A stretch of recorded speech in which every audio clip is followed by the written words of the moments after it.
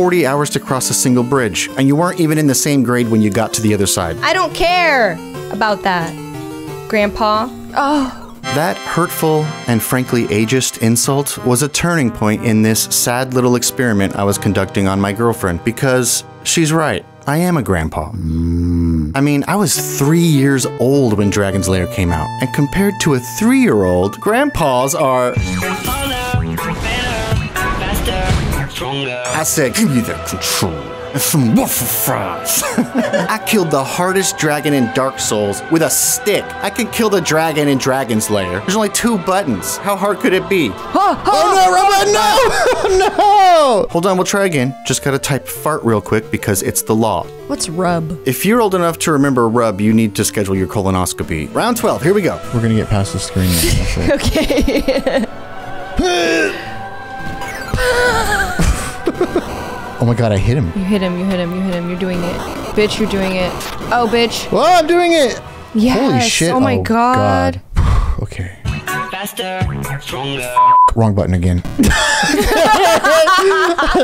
That's the farthest I've ever been. I'm not kidding. Alright, I still have never made it to level 1 of Dragon's Lair, but I did beat the dragon, and the 90s kid inside me is satisfied. So it's my girlfriend's turn again to play one last classic. Cash grab piece of shit movie tie-in. But which one? The Wizard of Oz? The Bible? Top Gun? Oh my god, how could I forget? So many extra lives lost. Dead in the water. Listen guys, maybe I'm strong enough to land that plane now, but I think I'd rather turn the Nintendo off. You just don't turn it off! This video is over. Nothing is over! It's all in the past now. Back there I can fly a gunship. And I did what I had to do to win!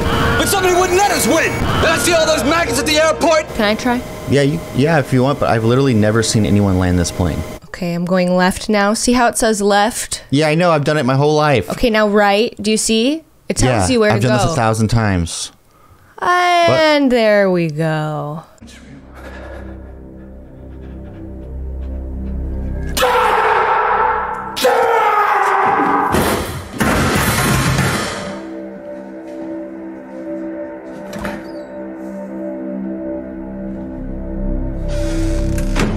In conclusion, suffering through my boyfriend's old games did make me realize how far we've come. So even though bad games like Forspoken get released constantly these days, I'd rather listen to this lady yell at her bracelets than ever ride an ostrich again. Ah, and more ostrich! Oh, Jesus Christ. But going back to the past was pretty fun for my boyfriend, and I'd happily do it again if you guys can suggest some really terrible stuff for me to try. Also, if this video inspired you to emulate the retro experience, you might want to check out NordVPN first.